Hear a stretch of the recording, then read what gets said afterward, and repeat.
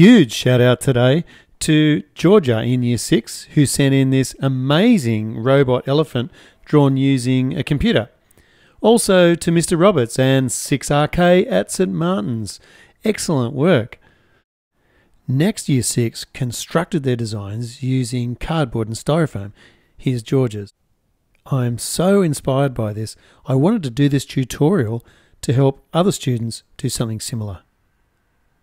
After you've completed this drawing today, you might want to take on the challenge of this extension activity. Try to draw a sectional view and imagine what could be inside your creations. Pick a starting point and place the splat on that point. I'm going to trace all the way around, including the center line of the splat right there. Now, I'm drawing a little darker than you would at home so that you can see it, but you guys need to draw really lightly. Here's the second step, slide up and draw. And for our final step, those 2 points there, I rotate the splat, line it up, and boom. A pyramid is what we're going to draw on top of this cube. Find that spot and come up, place a dot right there. Put the splat on it and stop that line before it gets to the far edge. Going to do the same thing out to the left and stop right there. To help show you what I'm talking about, I'm going to put some dots in 3 spots, and above that corner, somewhere above, place yourself another dot. I've made mine nice and short so that I can use the edge of the splat as a ruler, and I'm connecting dot to dot.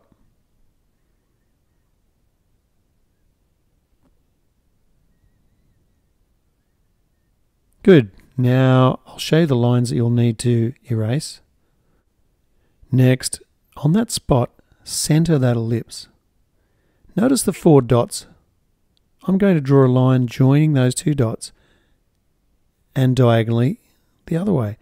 That gives us a crisscross on top of the dot. I'm extending those lines out. I'm going to draw a propeller. I'm deciding how long I want the propeller, and I'm using those lines as guidelines for me to draw the propeller blades. You could change the shape if you wanted to, and Georgia has added a little disc in the middle. Here I've erased and doing a little fix up. Next step, let's think about the eyes. Decide how high you want the eyes, and I'm going to use the splat to draw a guideline on that isometric angle. Decide how far apart you want your eyes, and I'm rotating the splat until that bottom edge of the paper is in line with the splat, and that's the right angle to use those small ellipses. So I'm centering the small ellipse on the eye and draw.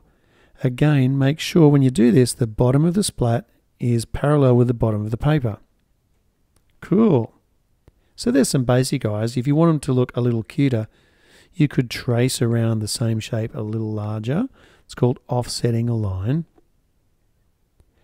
To make it look like it's reflecting some lights, in a couple of places, put some smaller circles. And when you colour in, just go around those little reflections.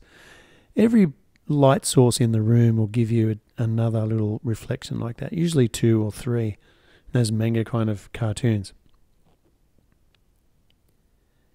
If you want yours to look like a girl robot, then sometimes those eyelashes can work well.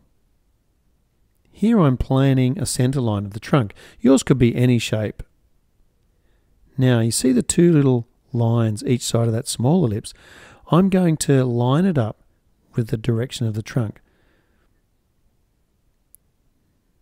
So the trick here is to steer those 2 lines and keep them pointing in the direction of the center line that you drew. And all the way to the end. Looks like it could almost be a spring or something like that.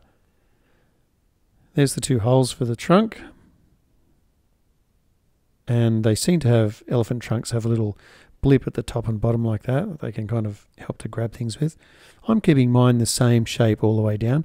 You can have yours get a little bit thicker as it goes towards the head.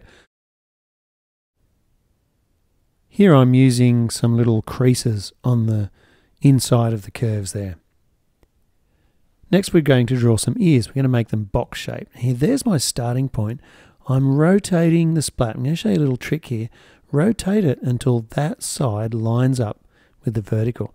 Then on that point I can draw two lines. 1, 2. Also the middle. Now I'm sliding the splat to the end of that line and I'm repeating.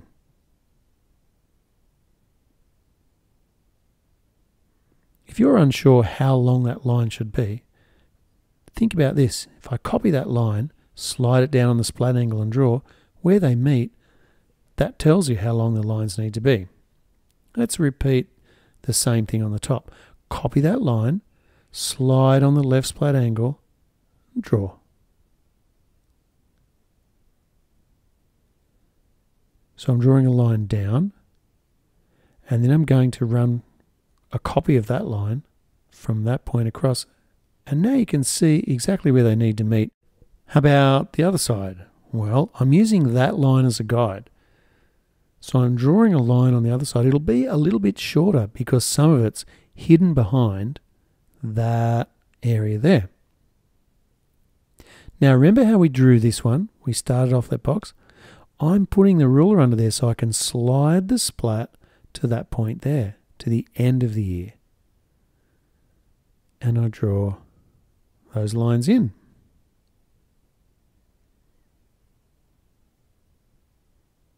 Use the splat to draw the far edge, and there's your two ears. I'm penciling in lightly where I want the inside of the ears to be. This is a really good idea. Have a go at lightly guessing where it should be, and then use the splat to get those angles and firm them in. Eventually, one day, you won't need to use the splat at all. You'll just be able to really easily guess these angles and just start drawing, and then designing. Remember how we drew that line at the very beginning using the splat? Well, I'm going to extend that line along a little, and that's what I'm going to use for the body. Do the same thing at the far edge, although some of it's hidden by the trunk, so it won't seem so long. Let's bounce that one back on our left splat angle. So we're drawing the body here. Just need to complete the little bit I'll see there. Now it's time to drop down. Here's a trick.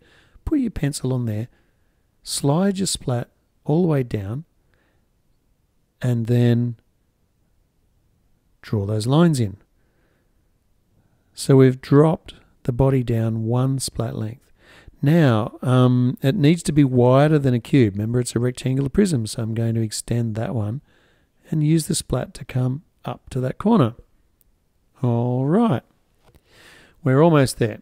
About halfway to the bottom of your page, I'm going to give myself a starting point for the foot. I'm centering that ellipse and I'm drawing an ellipse in. Decide how wide you want your legs to be and pop those lines up. I'm going to use a cylinder, so I round it off there. Georgia used hexagons, so you could use any kind of shapes you like. A little rub out there, and let's go on to the next step. I'm looking for the front. So that little dot there lines up with the front, and that's going to be the toe that I'm going to draw in.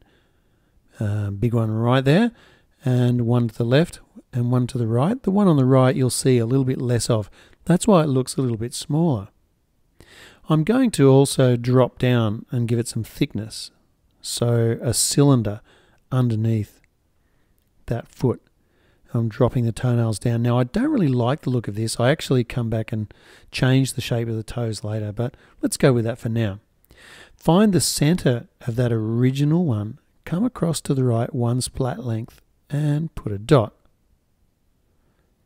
Now I'm doing the same thing again. I'm drawing an ellipse. I'm marking how wide my leg is. Run some lines up, and at the bottom finish it with half an ellipse to make it look like a cylinder. I'm using that dot to find the front of the ellipse. So the arrow means the front. Then I draw 1 toenail, 2, 3. Line up your ellipse, drop it down if you want your foot to have a little bit of thickness. Those toes looked a bit aggressive, so I rubbed them out and I redrew them just as plain toes that stopped right there.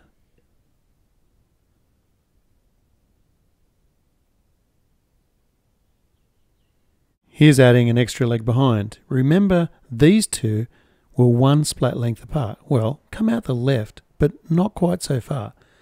Center your ellipse on it, and it's the same thing again.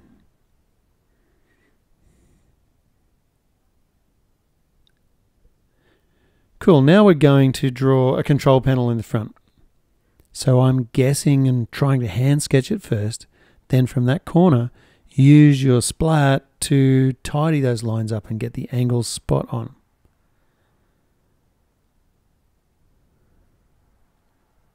Notice how I keep the splat straight up and down for most of these operations. If you want it to recess in, then slide it back like that and pop. Whatever details you want to add inside is cool. I'm going to use that one now. Remember to keep the bottom parallel with the bottom of the page, and then any circles you draw with that small one will be accurate. I'm planning some dots there where I'm going to add those, and that one's just hidden a little bit. These could be lights, switches, ports. If you want me to have a look at your drawings, then ask your teacher politely to take a photo, and I'm sure they wouldn't mind emailing in something. Here we go, little tail right at the back there. So we're getting so close, guys.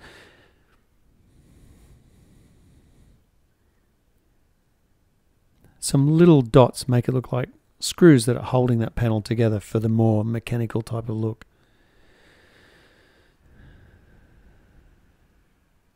And those two circles I'm joining together.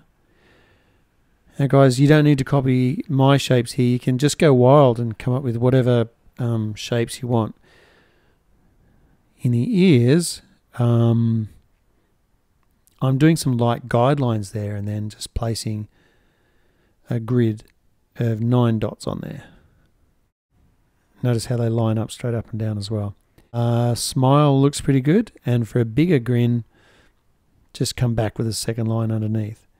So here I've sped up. The cutting line is the heaviest line in the drawing. It's right around the outside.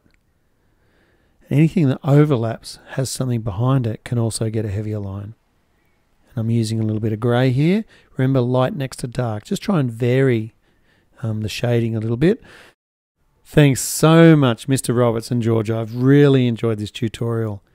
If anyone would like to see more like this, then leave a suggestion, like, subscribe. Thanks, guys. Bye.